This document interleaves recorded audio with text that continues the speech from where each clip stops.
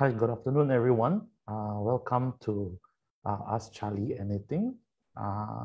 Today, the topic is about Let's Play in Class. Okay, so today we have one of our academic teacher, Teacher Chui Ting, today to share about play in class. Okay, so before I start, let me quickly introduce about Mind Story. Okay, and these are our upcoming workshop. This Saturday, we have a workshop by Dr. Masra, our guest speaker. She's a lecturer as well as a vice president for Cerebral Palsy Association, GAPS. Okay, she will be talking about cerebral palsy and what is cerebral palsy. She'll explain in her workshop about it. Okay, and then our upcoming workshop after Dr. Mastura will be our OT, supporting a child's fine motor skills, Facebook Live.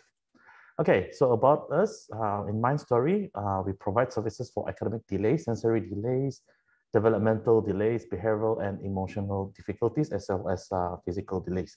So our team consists of academic support, behavior therapy, clinical psychologists, counseling, occupational therapy, reading therapy, speech therapy. Okay, all right, so if you would like to contact us, we provide free consultation. You can get our number and our email.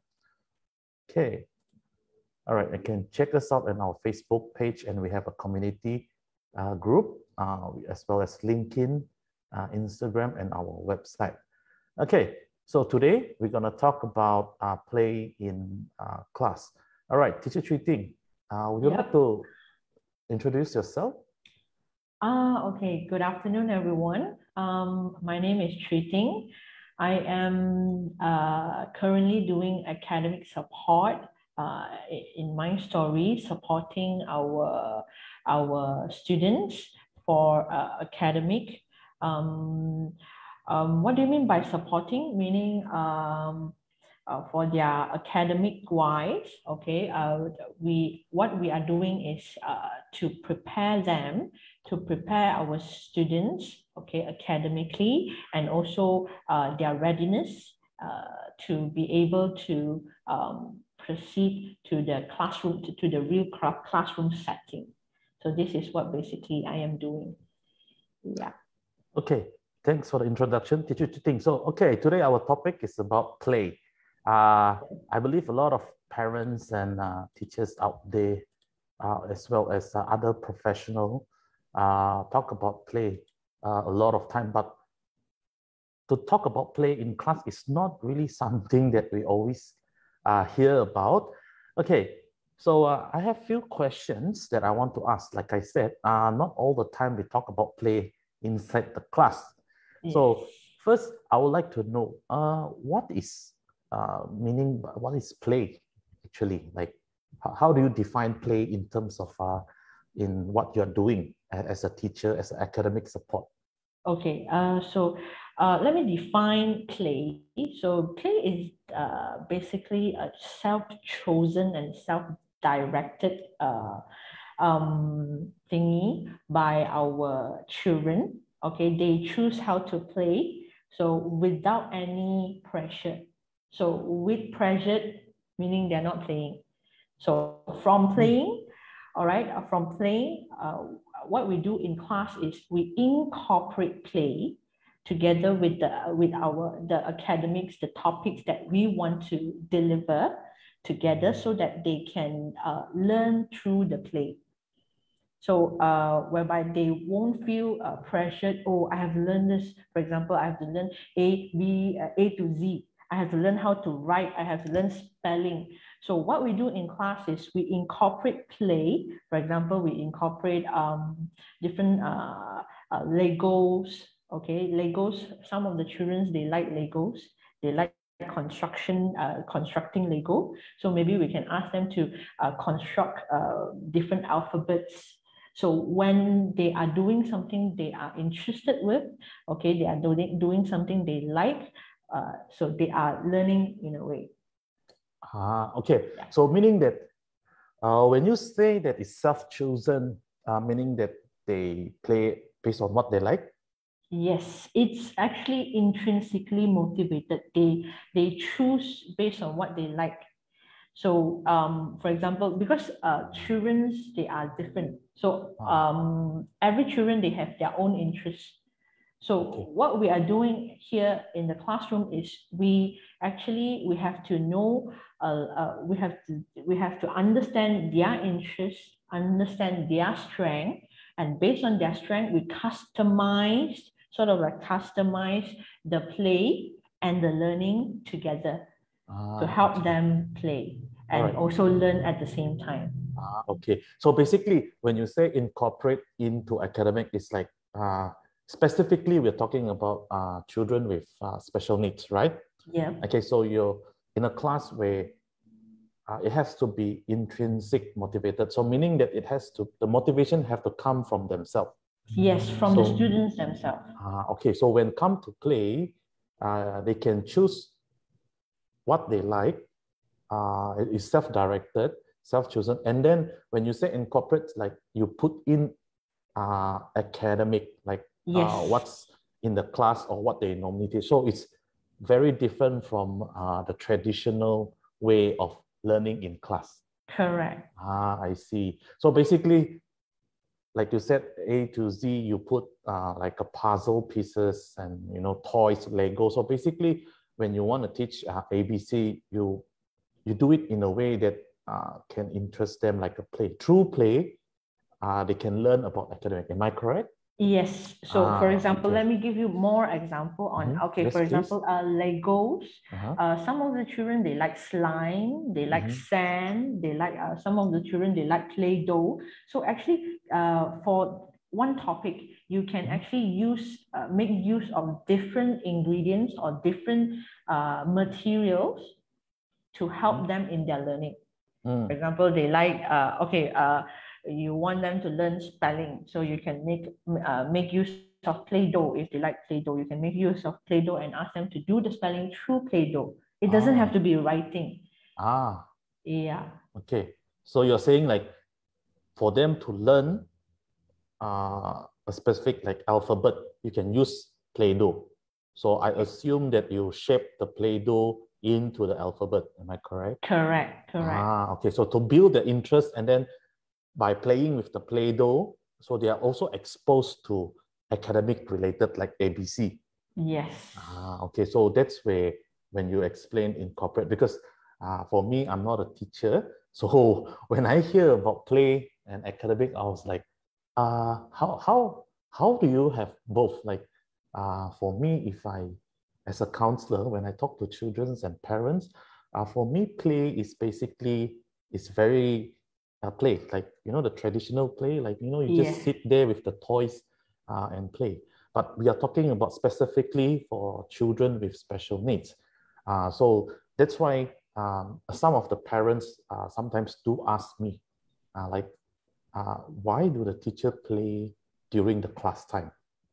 And then actually, yeah. Okay, so now I see that, okay, from teacher point of view, like you use play to build the interest as well as to introduce academic related, because we are talking about children with special needs where sometimes it's really hard to get their attention. Am I correct? Correct. And also sometimes it's really hard for them to have that interest, to have the interest in studying or learning. So for us to get them to have interest, to cultivate their interest in study, we have to start off with something that they like, which is play. Usually children, they all like play. Okay. All right. So normally through play, you introduce for them to build the interest. Okay. All right. Do you have any experience that you want to share with us today? Okay. Let me share with you. Play doesn't have to be together. Play doesn't have to be you can play with young children. All right. You can even incorporate play for teenagers. That's all right. Interesting. So I have I have my a student. Okay, he is a teenager, and then I am teaching him some strategies, some coping style. Okay, to help him to cope with his academic. So what is the coping style? For example, time management, learning strategies, problem solving skills, all this. So for me to go into their to get them to have interest on what I'm delivering, I actually have to go into their life and know what is their strength, what is their interest. So teenagers, they all like games, especially online games. When you talk about games with them, they will open up and talk to you and share with you. So what I'm doing with my children, my experience with them, is actually I talk to them their favorite character in the game. Okay. All right. I see, all the personality of the game, of the character in the games, and I relate the personality of the characters in the game to the learning strategies that I would like to deliver. Okay. So it's like sharing the same interests. So Yes. through play, they can basically open up to you, and then traditional way of learning is teacher teach you something and then you have to learn whether you like it or not. So Correct. specifically now we are talking about children with special needs. So for them to have interest in what you teach, so you have to, you are using play to get the interest from them. Okay. Yes. And then when you guys are talking in the same, the teacher and the student are talking in the same topic, that's where you can gain their attention. Okay. Yes.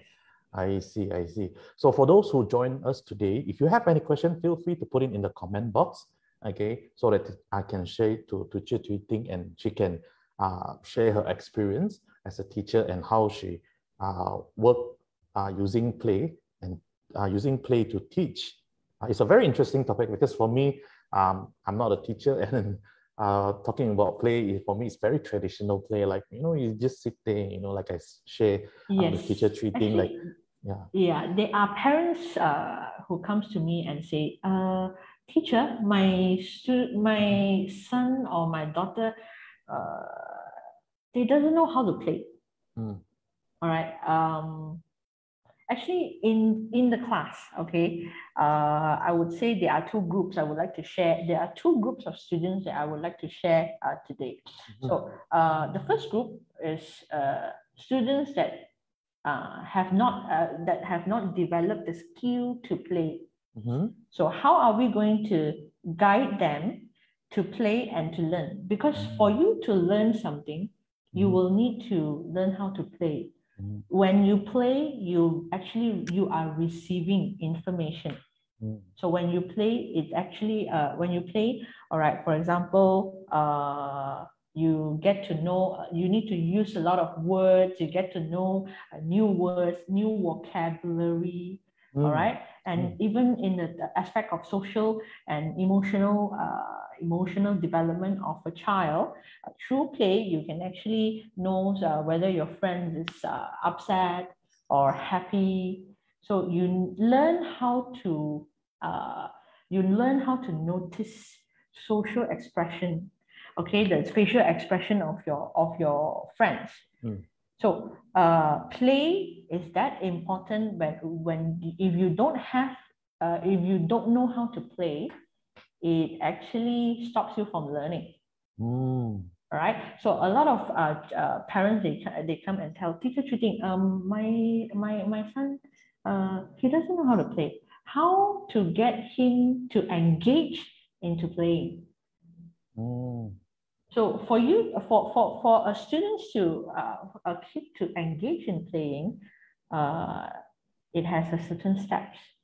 So what we used to do is to maybe with a person that he trusts, okay, a close, maybe mother or father, okay, with their supervision, okay, with their companies, okay, we ask the kid to play, all right, with their company together with other people. So slowly from there, we generate the interest of play, all right, and then we guide them And then you will see, okay, they are slowly and gradually learning how to play. A lot of parents, they will say, play, go play with your friends, play with your friends, but they don't have the skill. So we have to give them the skill to play, then only they will start learning. So this is the first group of students that I would like to share. So the second group is whereby,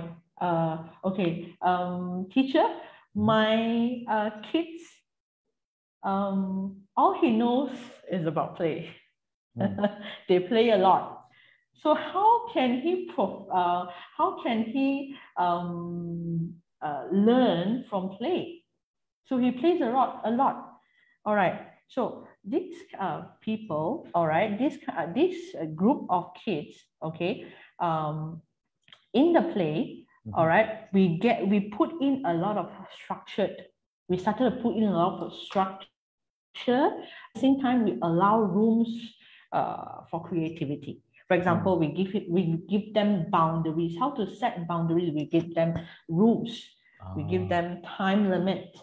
We give them, okay, for example, if you want to play with this in this area, okay, you cannot go out from the room, okay, only inside the room, all right? And also, okay, you can play with the toys that we have it here, but with condition, you have to protect the toys and all that. All these are rules, boundaries that we set for the children. Otherwise, they will get too excited, and sometimes you will see unaccepted behavior starting to, you will starting to see unaccepted behavior, which they do not know is actually wrong. They learn right or wrong through play also. Okay. Yeah. All right. So basically you are saying this, from your experience, you have two groups of students, and then one side is they have yet to develop a play skill. Yes. And then the other group is where they have the play skill, but they sort of like can further improve their play skill in terms of like following rules. Rules, yes. Okay. All right. So I can see that when you share the first group, sort of like, correct me if I'm wrong, the first group I hear when you share is through learning how to play, actually it promotes quite a number of components. Okay. Yes. So from what I hear just now, it's not only that it developed the interest towards academic, but it's sort of like you also say about social emotional skills, academic, social emotional skill. You can develop cognitive development. You can improve a lot in their cognitive development, their literacy, their numeracy, and also even their physical development through play. All right. So basically, the first group can benefit from these few components when they learn through play. Actually, both groups.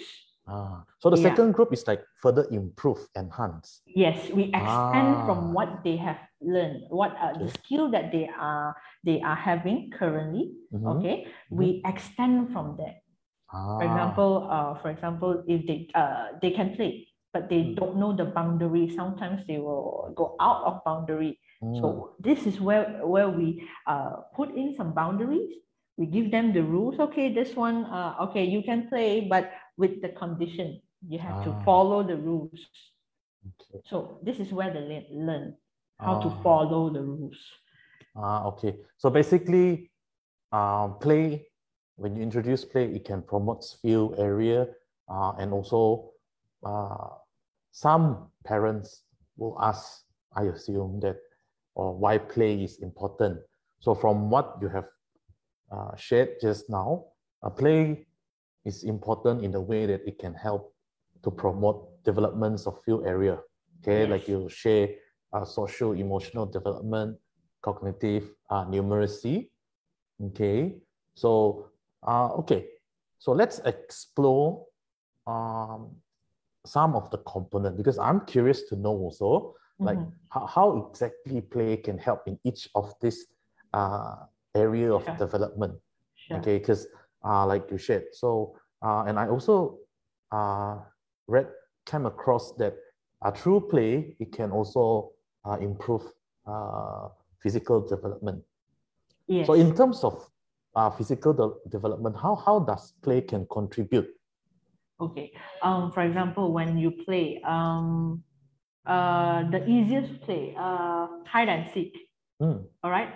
When they are playing hide and seek, they run, they hide, they have to think of a place that their friends cannot find them. So this is where they analyze. They started to think, they started to analyze.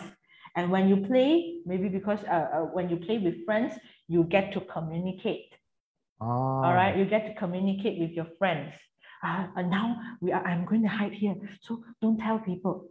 So when you are communicating with friends, that's where we are developing the cognitive development, thinking, analyzing, communication, physical play. So for physical, when you start climbing, skipping, all these different sports, okay, they categorize this under play. So this is where you strengthen your physical development. Okay, so like some of them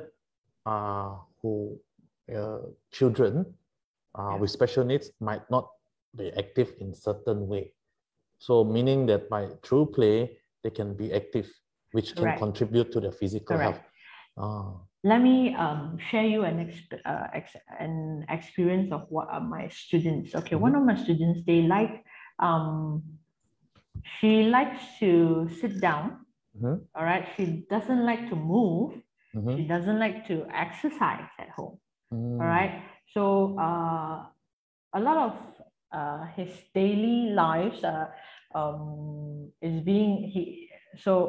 is sort of like she is very dependent on the parents. All right, on a lot of things. She needs help in tying shoes, wearing her own shoes and all that. So from play, if we make it interesting, all right, maybe we started to incorporate tying shoelace in her play. For example, maybe that hide and seek game, all right, or treasure hunt game, all right. We can incorporate the tying shoelace component in the treasure hunt, all right. That's where she has to learn how to sort of like do the shoelace, all right. So this is where she started to learn.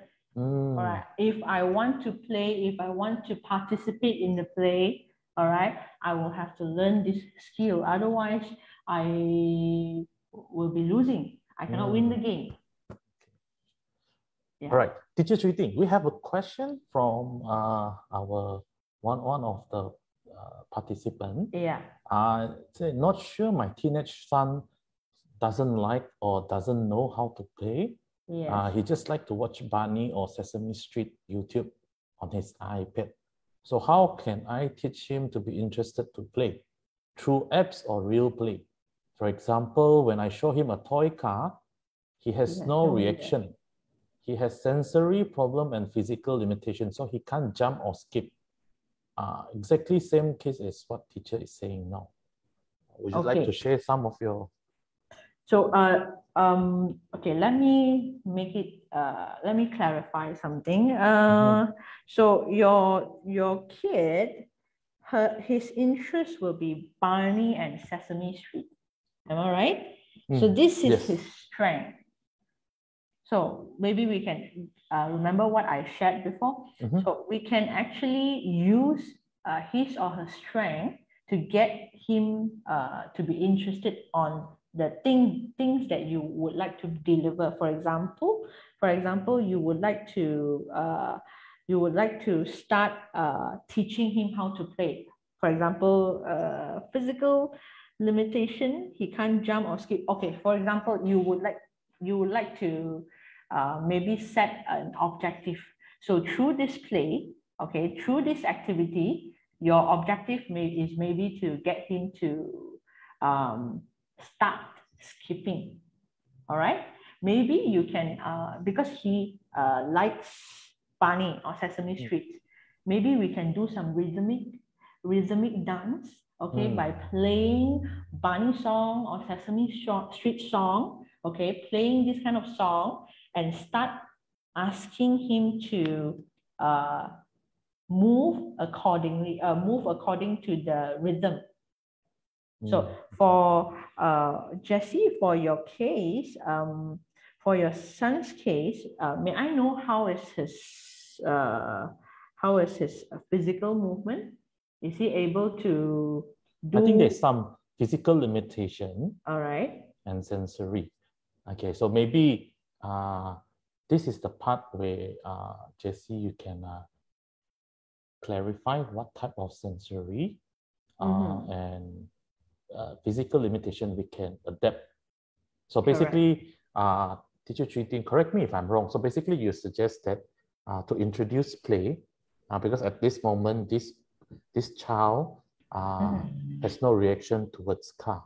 So what you suggest is to find things that he liked, which is Barney and Sesame Street.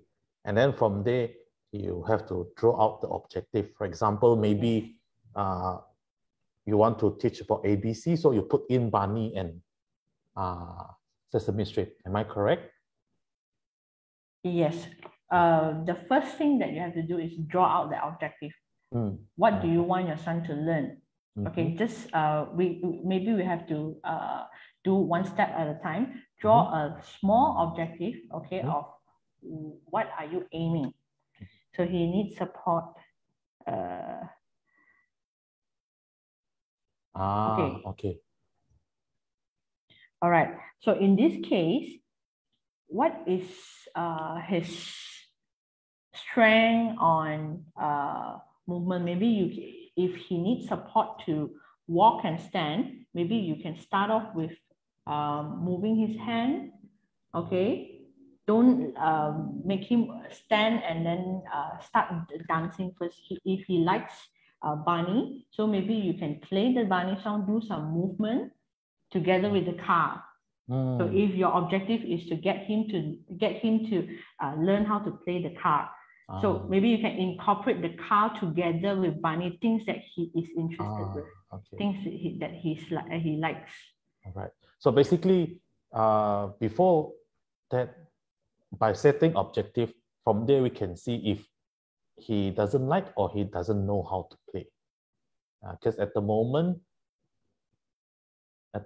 he's very he is very attracted to his iPad. Yes. Okay, just to add on, Jessie, from what Teacher Chui Ting has shared, so basically she said that we have to draw an objective, and then from what I can see is he has his difficulty, his limitation, but we can adjust the objective based on his limitation. Okay, if now at the moment, if you like to teach academic or other, for example, you want to remove him from his iPad, then we can set that as an objective. Like, it can be real play or play to iPad, whichever that you are comfortable with, I would suggest. And then the play can be real one, which is like what Teacher Chui Ting suggested, maybe a role play perhaps with Sesame Street and Barney. Actually, there's a lot of printable from the internet that you can find about Barney. So maybe you can print that out, those Barney puppets, okay, and ask him to start coloring. Maybe mommy start doing the coloring work together with the kid. And then when they finish the coloring, maybe we can make it into a puppet. And then that's where we start doing the puppet role play. So slowly to get away from the iPad, because now his interest is solely on watching the videos from iPad. Yeah. Okay. All right. So hopefully we are able to answer your question, Jessie, because there's a lot of things we have to consider. But thanks for asking. If you feel like you need more, feel free to ask us. Teacher Chui Ting can share more about her experience in teaching through play. So, okay, so from what we have discussed just now, physical development. So for example, I've seen that play. I've also seen some therapists doing that, but I didn't know that you can, like OT, doing through play to introduce some exercise that make it very fun for them. But I didn't know that it can be applicable in class as well. Okay. Okay. No problem. No problem, JC. Feel free to ask us. He cannot hold the pen, but always holding his bunny puppet. Okay. All right. So this is where, like Teacher Chui Ting suggested, you can write down the objective of what you want, and then incorporate Bunny and Sesame Street. And then, because at the moment, you're not sure if he doesn't know how to play or he doesn't like. So by introducing play, how to play, is it by modeling to them, Teacher Chui Ting? Parents model to the child? You can, yes, you can. We does that also in class, because there's different stages of play. Okay, from a kid, okay, from young, all right, they are one of these stages of play is parallel play. Whereby when parallel play, okay, different kids, they are playing, okay, in the same room, but they are not playing with each other, they are not interacting with each other. But what in the same environment, okay, when they are playing their toys, actually they start with that environment, they start to observe. They start to observe how other people play. Okay. So from there, okay, when they start to observe, all right, they will start to imitate. All right. When we see them starting to imitate, I have students like this. They imitate their friends. He or she actually imitates the friends on running, jumping. All right. They started by imitating. And slowly, okay, they know, okay, from this, when I see this situation, the similar situation, oh, that's where I start jumping or I start running. So when they start imitating, it's a good thing for them to develop play. So basically, they are just modeling or imitating another person. Yes. So that's how you introduce play. Correct. Or maybe you can parents, all right, parents, you can cooperate with each other. So maybe daddy will be the one who plays together with the kid, and mommy will stay behind the kid. All right, when daddy does something, an action, so mommy will stay behind the kids and start guiding the kid to model. Okay. Yeah. Right.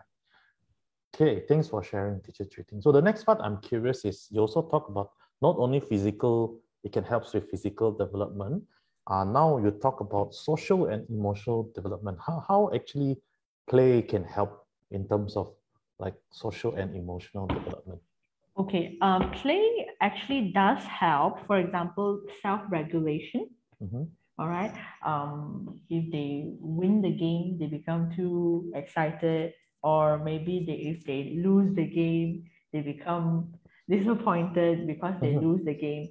So from here, all right, we actually teach them how to cope with that feeling. For example, if you lose in this game, all right, if you lose the game, all right, and teacher is there, all right, in the class, teacher is there to guide you to go through and how to cope with that feeling. Okay, I understand that you are upset, and what are the strategy for you to cope with that feeling and started to regulate yourself and start focusing in the next activity. So in play, you actually learn how to self-regulate yourself. So basically, so through play, some of them seems like if they lose or they cannot control the emotion, like maybe they can get overexcited, and maybe they can like are not happy, like you said, through. So from there, you will guide them in terms of how to regulate. Okay, Yes. I see. So sometimes when in the class, when you introduce play to your students, some of them will get very excited or not happy. Yes. And in another case, all right. So for example, for students which has no confidence, which has low confidence level in playing, they are too shy to talk to friends, too shy to engage in play. All right. From play, when they are able to do something and to contribute something in that play, it actually cultivates their self-confidence. Oh, I can actually do this. I can actually do that. With praising from teacher and also with encouragement from friends and teacher, they slowly build up the self-confidence. Also by playing with another child, they learn about how to play together, meaning in terms of social development. Yes. Yes. Okay, and also it can help the child to develop self-confidence. Correct. So for example, there are many more. For example, they can develop their empathy. Empathy, yes. Yeah, yes. They cannot, which empathy is whereby they cannot understand. All right. For example, you lose in the game. All right. Maybe in the, for example, I'll give you an example like a group. Okay, a team of members. Okay, for example, if they won a game or they lose in a game, all right, they will start talking. Okay, because of you, we didn't do this and all that. So from this situation, that's where teacher can step in and guide them to think in other way. All right. Is it because you won the game? Why did you win the game? All right. What are your strengths? Okay. If you lose the game, what are your weaknesses? What can we do to improve better in the next round? So these are actually the steps for them to slowly, gradually learn on how to play and how to tackle and regulate themselves. Okay. Yeah. Another social part that I noticed, not only with children with special needs, but also other neurotypical children, is like they have difficulty in sharing toys. So this can be addressed through play. Sure, of course. Okay. Yeah, through play, because we introduce turn taking, we introduce sharing, all right, whereby in a group, okay, when everyone shares, the peer influence is there. When I see my friends sharing, okay, it gives me a feeling that, oh yeah, I have to share also, because my friend or maybe my good friends, they are sharing. So slowly they will develop the habit to share. Yeah, that's why that is the reason why a lot of people and a lot of parents nowadays, they focus a lot of group play. They focus a lot on group play. This is for social part, right? Correct. Social and social part. Okay, so taking turns, sharing toys, managing their behavior when they experience something that they don't like, empathy in a way that they learn how to see another person's point of view or perspective. Yes. So this one all can be introduced or can be further developed under play. Yes. All right. Okay, so the next one is about, you talk about also cognitive, right? Just now, where you said, you know, when they play hide and seek, it requires them to communicate, they need to analyze, they need to, like, you know, I have to hide somewhere that my friend cannot see me, or I have to interact, like we have to find this person that hiding. So they start, how? So this is, like you said, it's part of the cognitive development. Would you like to share more about this? Okay, through this, all right, for their cognitive development, okay, let me give you an example of Spotto game. Sorry, okay. what game? Spotting game, Oh, meaning, for example, you can even play it in the car. So when mommy is driving a car, okay, with children behind, to make them focus and don't do to make them engage, you can actually ask them to do some spotting game. Okay, spot something green or spot something blue. Okay, it actually trained them, all right, to actually look and observe different things around them. So this is actually also a way to, in a way, to focus on play, but at the same time, you are training their observation skill, you are training their thinking skill, or even analyzing skill. Okay. So this is all fall under cognitive development. Correct. Also, one thing I noticed is, sometimes we want the child to, like, for example, they have difficulty in terms of like play, like, a toy. It's a hot item. Everyone wants that toy. Yeah. So this is where I think they will learn how to negotiate. Am I correct? Yes. They will learn how to negotiate, or if they, okay, for example, if I don't own the toy, okay, this toy owned by one of my friends, but I feel I want that toy so badly. I want to play with that toy, but my friend is not sharing. So they will start thinking and analyzing. They will start, oh, okay, maybe we can organize some games. Okay, when we are playing games, of course, my friends will start engaging. So when we are engaging, we can actually get the chance to share the toy. For example, that toy is a nice Barney, let's say. Okay, but I don't own the toy. Maybe we can try something like the musical chair. When we start musical chair, okay, that's where everyone gets the chance to hold the bunny puppet. Okay. This is where they will start analyzing and think and organize. Oh yeah, we can actually do this. We can actually negotiate. Okay. Yeah, so this is how they actually how we get them to start thinking.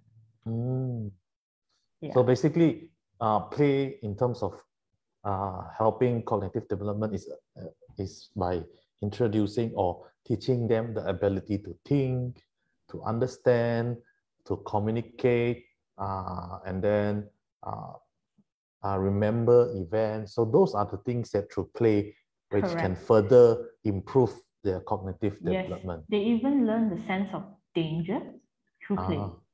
For example, if they think of something which is unacceptable, okay, we have the boundary.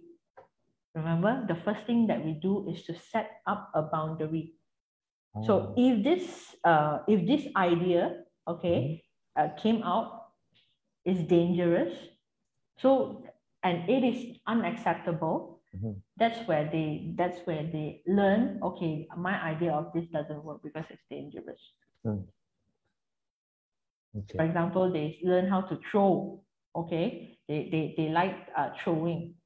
So balloon you can throw up to the ceiling. Balls you can throw up to the sometimes you can start throwing balls in the room. But when you throw too hard, it will hurt it will break something, or maybe you will hurt other friends. That's where you start knowing that, oh, okay, if I throw too hard, okay, I will hurt my friends. If I throw too hard, I will break something. Okay. That's the sense of danger. Right. Okay, so can you give an example how you do this in a classroom? Like, for example, a classroom where you do teaching. So how is play important in terms of helping the development of cognitive? Because we know that by playing you can think, but well, I was thinking how actually you carry out inside the classroom. Okay, for example, okay, let us do some, okay, if today I were to carry out a treasure hunt game with my friend, with my kids in the classroom, okay, my topic will be healthy and unhealthy food. All right. Okay. So they will have to think, okay, today I want something healthy. I feel like eating something healthy. Please search for some healthy food. So that's where they start to think and to analyze and to refresh. Okay, the healthy food that I have learned before. So that's where I start searching. Okay. Okay, when I start searching, I forgot which one is, for example, I see a pizza and an ice cream, but he likes ice cream, he likes pizza, he will think that, of course, he will think that that is a healthy food. That's where he started to, is this a healthy food or unhealthy food? If he's not sure, that's where he start asking his friends. That's where the communication part kicks in. Okay, so basically in a classroom, you teach about like categorizing, sorting. Yeah. So you can, in a way that you make it into a play, like let's sort or categorize healthy and unhealthy food. And then I also remember you said a spotting game. Yes. So it can be like sorting, like blue color. Correct. If your topic it will be blue, all right. If your topic is colors, you can ask them to hunt for something blue, something green. So it depends a lot on your topic, on the topic that you are delivering. So for example, today your topic is about colors. So you introduce a game that related to colors, and then you like sort of like ask them to sort what thing is sort the blue color one side, yellow. So it's not like a textbook thing. Correct. So for example, if I would like my children to learn about stationery, I would like my child to sort, okay, paper clips, erasers, rulers, and all this. So, but these are the objects that I have taught before in the class. So I will give them a bunch of stationery for them. Okay, you sort out. And then even from here, I can extend it to mathematics. So now I have 3 paper clips. All right, but I need 10 paper clips. How many more paper clips do I need to get?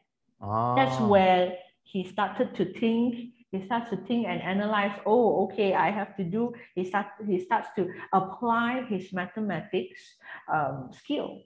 So like okay. So it's something like today teacher gonna teach about preposition, on, under, or size, taller, bigger, smaller. So all these normally from my experience is I learned through the traditional paper exercise. I have to circle, or this one is smaller, this one is bigger. Well, in particular, sometimes when we deal with children with special needs, teachers have to come out something.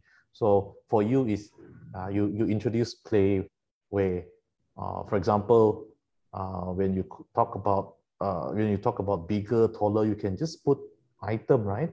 Or like just now you said, you can even talk about English, and then after English, we can move to mathematics, like the paperclip situation. Okay, now it makes sense. Now I make Because sense we because are applying what we do, what we learn, all right, from English, from mathematics, from geographic, history, all the subjects, we are actually applying it in the real life. So by using play, when you apply it in the real life, that's where they start thinking and they start to learn. okay. Yeah. All right. Because I was thinking, like, I'm not a teacher, so I was thinking, okay, but to me, it's still like, how do you play inside the classroom, like, thinking and analyzing? So, thanks for sharing, because now I have a clearer understanding, like, that's how teacher can introduce or incorporate play into the teaching objective today. Yes. Okay. And then another part, you talk about numeracy. So numeracy, I believe, is like literacy and numeracy development. Yes, literacy is all about reading and writing, and numeracy is about numbers. So, like what I've shared just now, we can actually, for numeracy, we can actually incorporate play in like mathematics, numbers, and all that in their. These are the topics that we would like to deliver. So this is how we make use of the materials that we have. Okay, make use of the materials and to at the same time to make a connection, incorporate that in it. Okay, all right. So let's say I have a child in the process of learning how to read. How do I make it fun? Because my experience of learning of reading is like, teacher just give me and just teach me how to read the sound, and then that's how I learn. Okay, we have to go back. Okay, to support them, we have to go back to their strength. All right. Okay. Anyway, all right.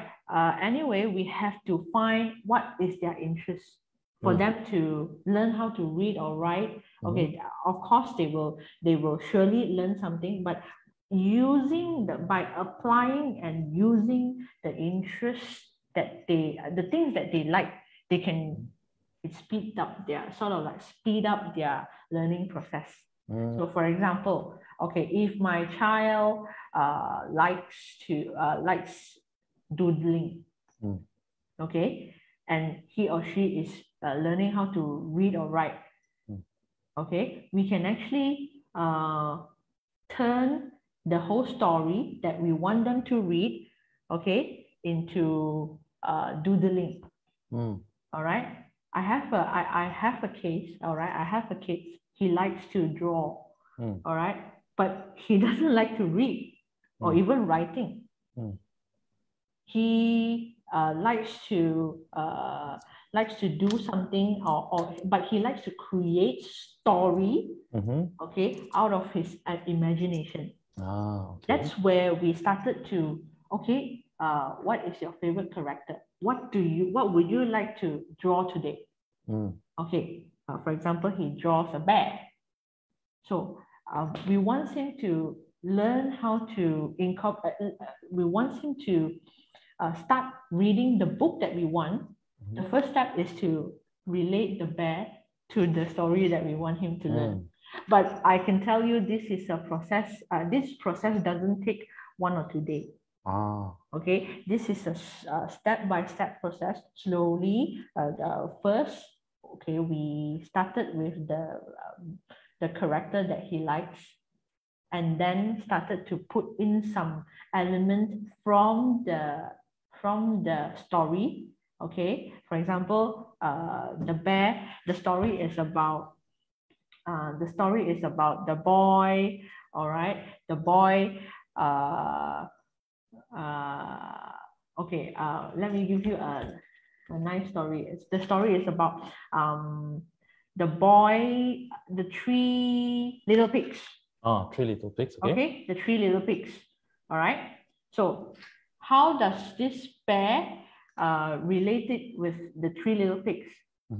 Okay, we want him to, okay, for example, the bear is going through, is walking in the jungle. So the bear is walking in the jungle. The first thing he sees, he sees the first pig.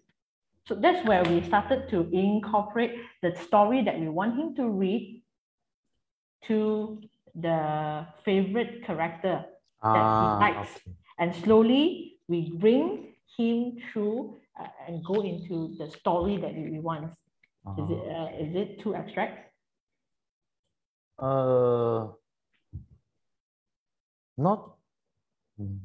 Okay. For example, okay, there's 3 little pigs. The first little pig came and started to build their house. Okay, that's where we bring the bear that he drew, okay, and go into building the house together with the first little pigs.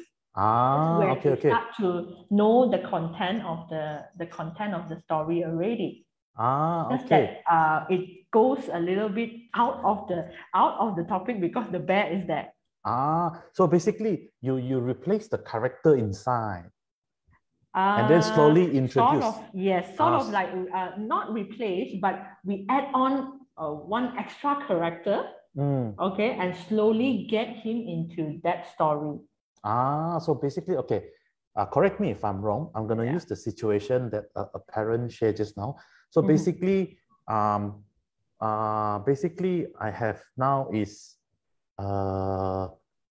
Barney. Let's say this child is very attracted to Barney. And then today the reading is about 3 little pigs. So basically, teachers try to introduce Barney into the 3 little pig story. Yes. So the Barney character is now in the 3 little pig story, and because he likes the bunny, he is together with the bunny in the story. And now he started to learn, okay, how does the stories go? Otherwise, the 3 little pig stories is just a story for them. It doesn't connect with them.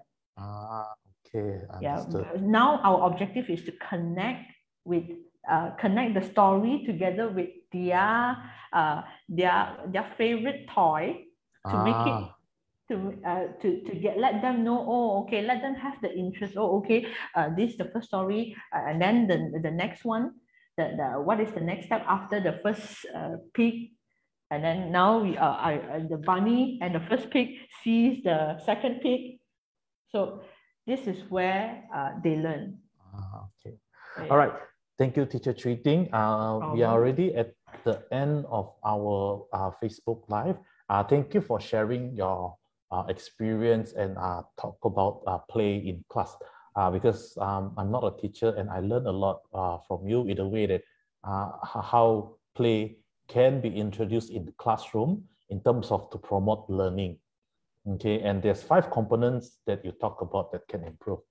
For example, social, emotional, literacy and numeracy, cognitive, physical. Okay. All right. So to those who have joined our Facebook Live, if you have any question that we cannot address now, you can still put in the comment, and then we can ask from Teacher Chui Ting, and she can share through the comments. All right. Okay. All right. Thank you for spending an afternoon and share your experience about play. Okay. All right. Thank you, everyone. I'll see you on the next Ask Charlie Anything, as well as the following workshop this week till the end of the month. We have few coming. Check out our Facebook page. You can see our upcoming workshops. All right. Thank you so much, Teacher Chui Ting. Stay safe. Thank you. Bye-bye. Stay safe. Bye-bye.